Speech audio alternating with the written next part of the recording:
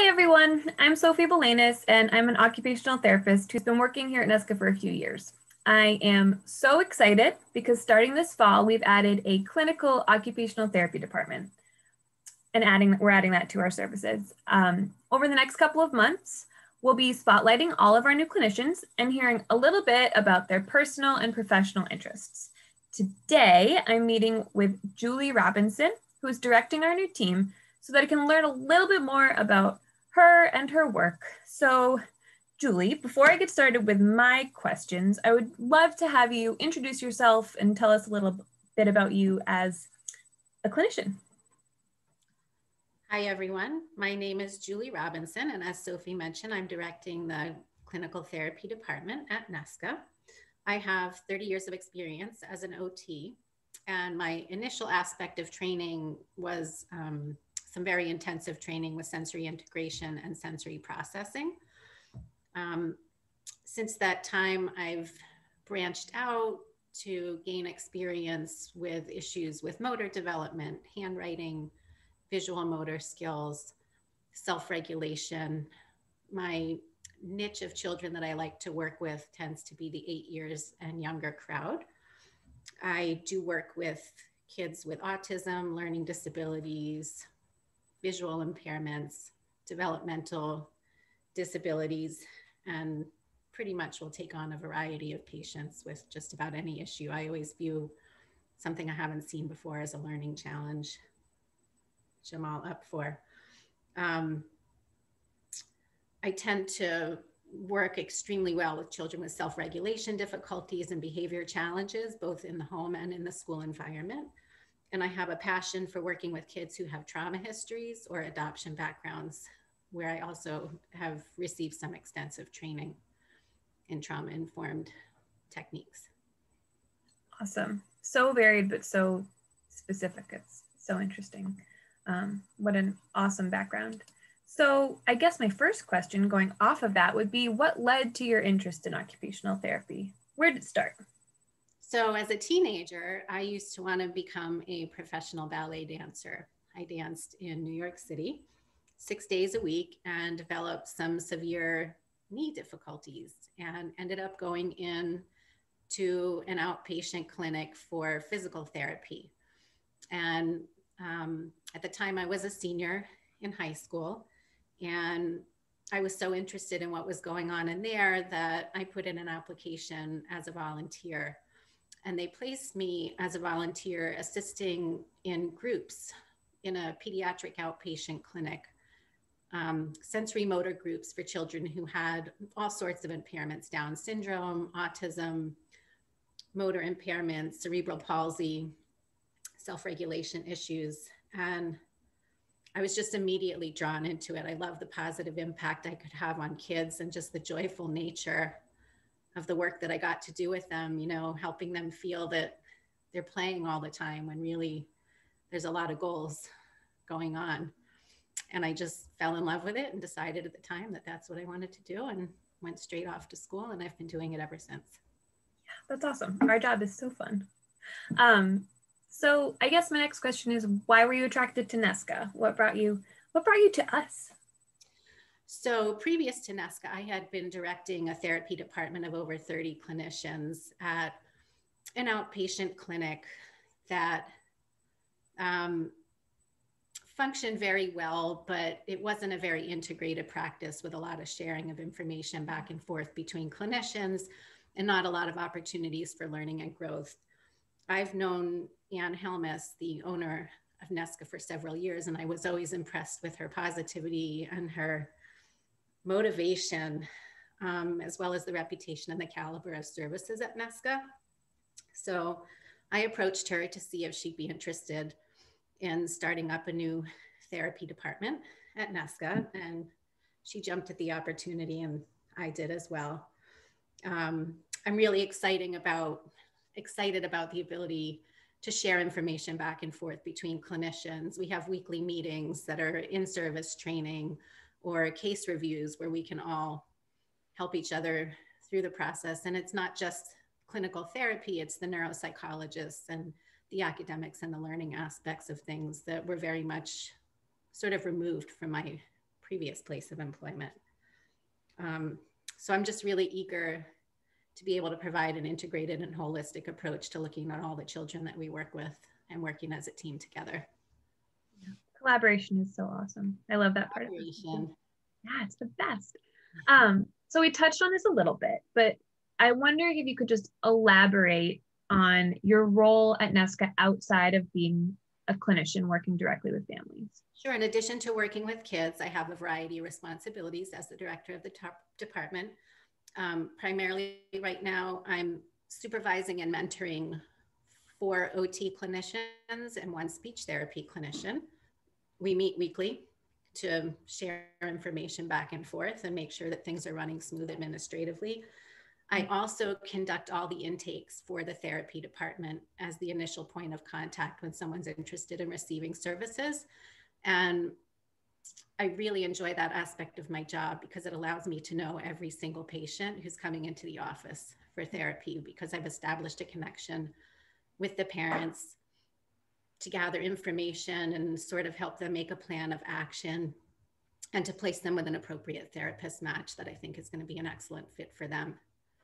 I also help them through the insurance process and the aspect of getting coverage for their services as part of the initial process. Awesome. So I do have a question about sort of the elephant in the room that is 2020. So how has COVID-19 impacted the way that you guys treat patients and work with families? Has it had sort of a notable effect? COVID has had an extreme effect on the delivery of my services. And I actually have to say, in a lot of ways, it's been positive. I mean, there is definitely the upsetting aspect of watching kids struggle academically or with their remote learning or floundering at home because of social isolation. But at the beginning of COVID, when the weather was nice, I started working with families outside at their homes. And it just became a way for me to see them in their natural environment and to really involve the parents in the process and connect with them and see, you know, in real time where the struggles and the difficulties are. So it allowed me to take a much more functional, comprehensive view of what was going on with the kids that I worked with that I didn't always get working in a clinic setting. Working in a clinic, I have a variety of tools and equipment available to me, which is also a wonderful thing, but sometimes that can be sort of a distraction from the work at hand, or at times it feels like it's just so playful. Yeah. So being able to work in the homes and really talk to families has just been extremely eye-opening to me, and it's guided my practice in a different way.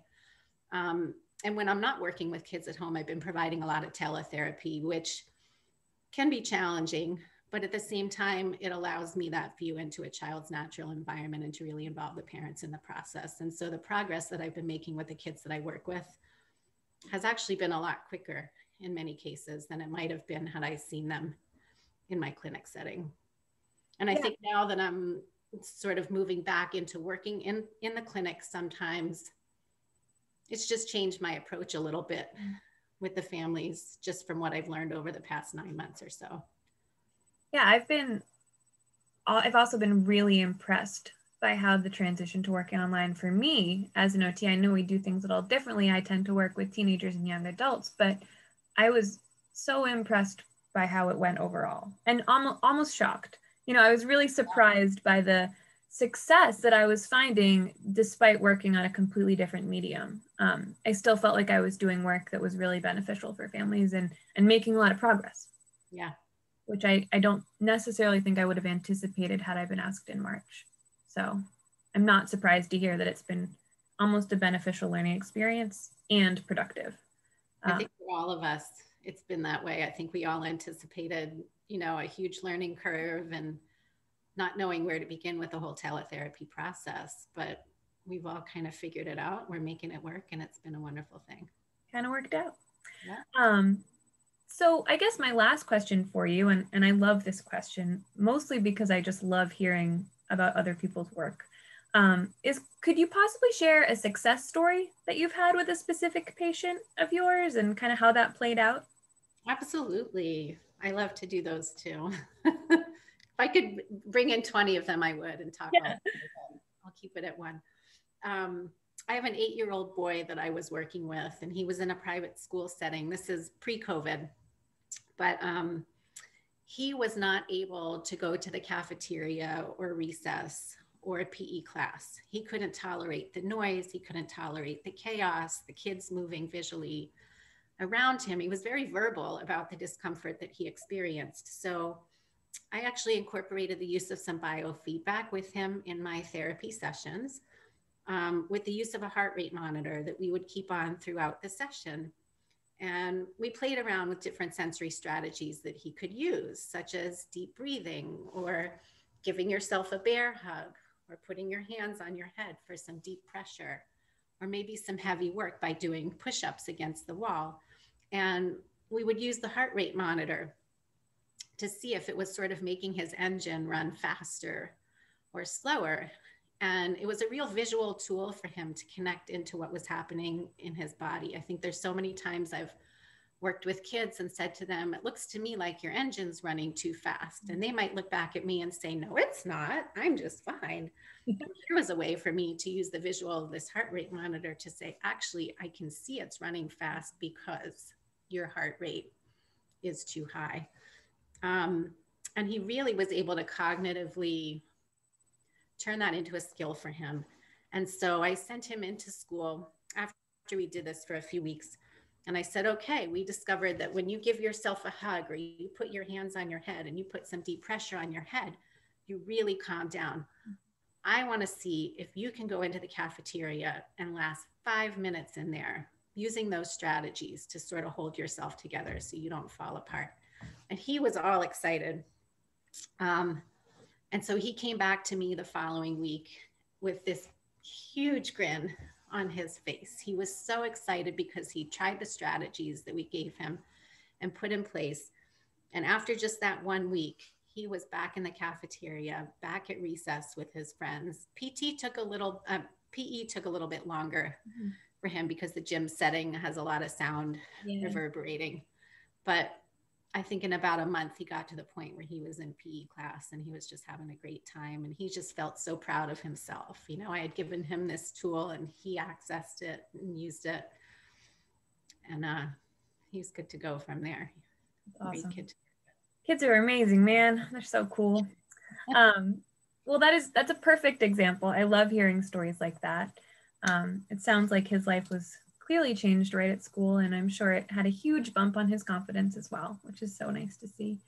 So that's it for our interview today. It was so great speaking with you. I'm so excited about the new department. I know that it's just going to be this incredible resource for families and for me as well. As you mentioned, I love collaboration. I love having OTs everywhere I turn. And I can't wait to speak with the other clinicians and hear more about it. So welcome. Thank you for your time. And I can't wait to see everything get started and families accessing your services. So it was great meeting with you today, Julie. Thanks so much. I look forward to it as well.